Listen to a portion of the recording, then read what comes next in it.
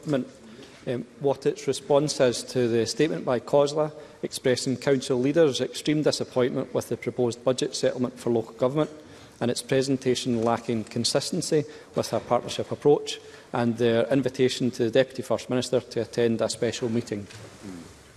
Cabinet Secretary John Swinney. Presiding Officer, despite the spectacularly difficult current fiscal context, the Scottish Government has increased the resources available to local government next year by over £570 million. I have also invited council leaders to work with us and other partners to design our services around the needs and interests of the people and communities of Scotland. That is how we will deliver sustainable public services in partnership. In addition to funding from the Scottish Government, local authorities enjoy a range of revenue-raising powers that are not available to other public services, including newly devolved powers over empty property rates relief. Mark Griffin. Thank you, Presiding Officer. I didn't hear very clearly whether the Cabinet Secretary had agreed to join that special meeting with COSLA leaders, but hopefully that can be clarified next, because the Government's claim on Thursday that local government would get £500 million promoting a partnership approach unravelled within hours, and as I said at the time, little more than smoke and mirrors. The response from COSLA leaders, unanimously across all parties, and most significantly council leaders from the Deputy First Minister's own party, was that this is another massive real terms cut in council's core funding and will lead to socially harmful job losses, and that can't be taken more seriously. Services, as we know, will cease to exist, and asked the Cabinet Secretary on Thursday if he had assessed the cost to the NHS of cutting those preventative services, and he didn't provide an answer. So again, what's left to cut? Where is the impact assessment of what this austerity will do to the rest of Scotland's public services? Cabinet Secretary. Presiding Officer, the proper comparison of budgets, which Parliament expects of me as the Acting Finance Minister, is from one budget to the next budget. And last year's budget to this year's budget, the local government finance settlement is increased by £570 million.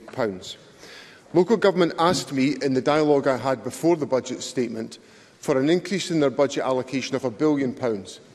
And I was quite clear with local government that £1 billion could not be delivered in the current fiscal context, but local government was expecting a flat cash settlement. They expected no more money. That's what they were encouraged to believe from the resource spending review, of no more money this year, next year compared to this year. But in fact, I've delivered £570 million more. I think that's a welcome settlement for local government. Mark Griffin. Still no answer on the wider impact on Scotland's public sector landscape of these cuts. But on Sunday, I heard the Deputy First Minister's comments about the need for reform and wonder where this government has been for the last decade. Councils have been salami slicing in the face of 10 years of real terms cuts, and the days of salami slicing are over, Presiding Officer. It's now wholesale cuts, services ended.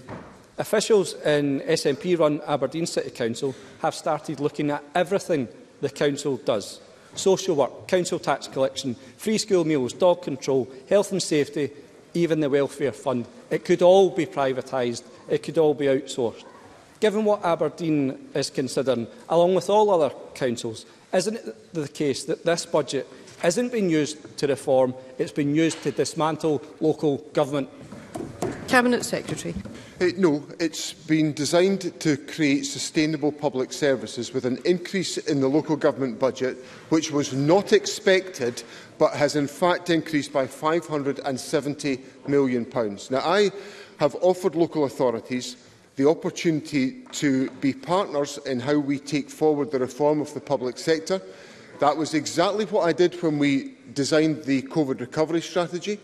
The COVID recovery strategy was agreed with local government, and I look forward to building on that as we take forward the local government settlement, which I stress is £570 million higher than local authorities were expecting.